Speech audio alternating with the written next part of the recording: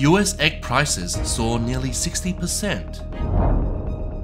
Onions are being smuggled into the Philippines. US officials warns of risks posed by heavy electric vehicles. Judge tells Detroit Museum to not move Van Gogh's painting. Analysts announce the world's most punctual airlines in 2022. Madagascar's lost animals need 23 million years for evolution to replace. NASA is keeping a 45-year-old spacecraft alive. CES Tech Show brings games one step closer to reality.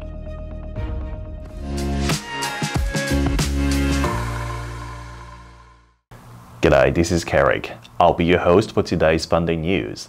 Today is Friday, January the 13th, and let's begin with our top stories. 2023 will not be the year of the egg, and this because media reported that the cost of eggs in the US is up almost 60% year over year in December and up 11.1% compared to last month. The increase is the largest month-over-month since April 2020. Year over year, we must go back to September of 1973 to witness something similar.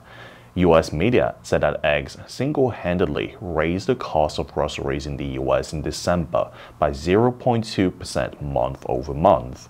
The US CPI for December showed a 6.5% rise in prices over last year, but a 0.1% decrease over the prior month. The media said that as of December, the cost of grade A large eggs per dozen was $4.25. That's more than 10 Taiwanese NT dollars per egg. Experts say the price increases are due to the total size of the US egg-laying flock decreasing by about 10% in 2022, after roughly 40 million laying hens contracted the avian flu and were subsequently culled. As a result, the total egg production dropped by about 5%. In addition, farmers had been raising fewer egg-laying chickens prior to the avian flu hitting because of increasing feed costs over the past several years. After eggs, let's talk onions. In the Philippines, the vegetable now costs almost 3 times more than chicken. According to the country's Department of Agriculture, red and white onions were selling for as much as 600 Philippine pesos, or $11 per kilogram on Monday, compared to 220 pesos, or $4 per kilogram for chicken. And now onions have become such a hot commodity that they're being smuggled into the country. The media reported even beef brisket is 30% cheaper than onions by weight, as the price of a kilogram of the allium has soared higher than the daily minimum wage in the country. The price surge comes after a splat of super typhoons hit the Philippines last year, damaging tens of billions of pesos worth of crops. According to the Philippine Statistics Authority, the Southeast Asian country has been grappling with soaring inflation in recent months, with consumer prices jumping 8.1% in December, hitting a 14-year high. On Wednesday, the head of the U.S. National Transportation Safety Board, Jennifer Homendy, expressed a concern over the increased risk of severe injury and death for all road users from heavier curb weights and increased size, power, and performance of vehicles on U.S. roads, including electric vehicles. In 2011, the U.S. National Bureau of Economic Research published a paper that said being hit by a vehicle with half a ton more could increase the probability of sustaining lethal injuries in a crash by 47%. When you look at how gasoline compares to battery electric vehicles for energy use, it's pretty clear that EVs come out on top. Homendy noted, by way of example, that an electric GMC Hummer has a battery pack that weighs 1,300 kilograms. Roughly the entire weight of a typical Honda Civic. The executive director of Auto Safety, Michael Brooks, said these bigger, heavier batteries are going to cause more damage. Besides, EV also deliver instant power to their wheels, making them accelerate faster in most cases than most gas-powered cars, trucks, and SUVs. Brooks noted, it's a simple matter of mass and speed. A judge on Wednesday ordered the Detroit Museum to hold onto a 19th century Van Gogh painting in response to a lawsuit by its owner, who claimed it had been missing for nearly 6 years. The painting, titled The Novel Reader or also The Reading Lady, is a part of a rare Van Gogh exhibit. According to the lawsuit, Brokerate Capital Partners LLC and its sole proprietor, Gustavo Sola of Brazil, acquired the painting in 2017 for $3.7 million, but a third party took possession of the art. The exhibition ends January 22nd at the Detroit Institute of Arts. According to the lawsuit, the painting is worth more than $5 million. The lawsuit seeks to have the painting turned over to the owner. The lawsuit states that the plaintiff recently learned that the painting is on display as a part of the museum's Van Gogh in America exhibition. The oil-on-canvas painting indicates that it's on loan from a collection in Sao Paulo, Brazil. U.S. District Judge George Karamsky barred the museum from moving it, a temporary step before a court hearing on January 19th. I always needed time on my own. I never thought I could be here. I take your blessings with your heartaches too. It's so easy and so wonderful to know it's you. 学习，一切从今天开始。FUNDAY 英语。According to fresh analysis by travel data provider OAG, the official aviation guide, the world's most punctual global airline of 2022 was Garuda Indonesia, with 95.63% of the carrier's flights arriving on time.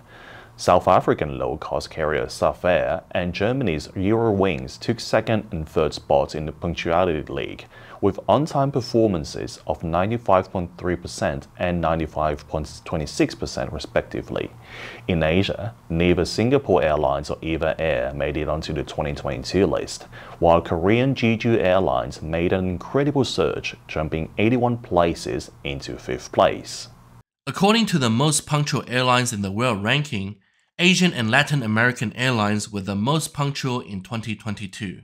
Led by Garuda Indonesia, Asian airliners dominate the top 10 list with 5 grazing top spots. Thai Air Asia ranked number 4, followed by Jeju Airlines, All Nippon Airways, and Japan Airlines coming in 5th, 6th, and 7th place respectively. Panama's Copa Airlines and LATAM Airlines Group shared the pride for Latin American airliners, ranking 8th and 10th, while Spain's Iberia ranked 9th.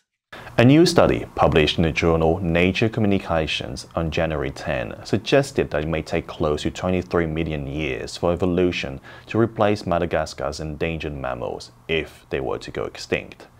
Researchers created a database of every known mammal species to coexist with humans in Madagascar for the last 2.5 thousand years.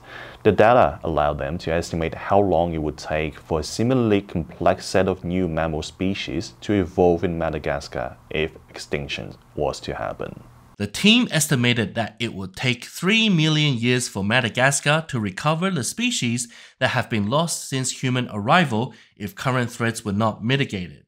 Biologist Steve Goodman said it's abundantly clear that there are whole lineages of unique mammals that only occur on Madagascar that have either gone extinct or are on verge of extinction.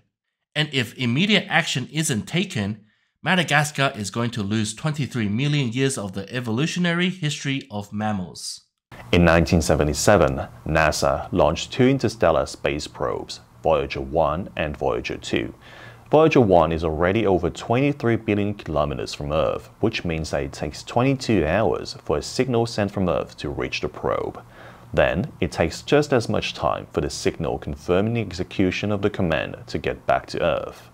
Last June, researchers reported that Voyager 1 was sending data to Earth indicating that it had lost its orientation in space. The cause behind the problem was found, and communication with the now 45-year-old computer systems on board continues. Engineers found that the antenna control system had begun to transmit telemetry data through an onboard computer that has been out of service for many years.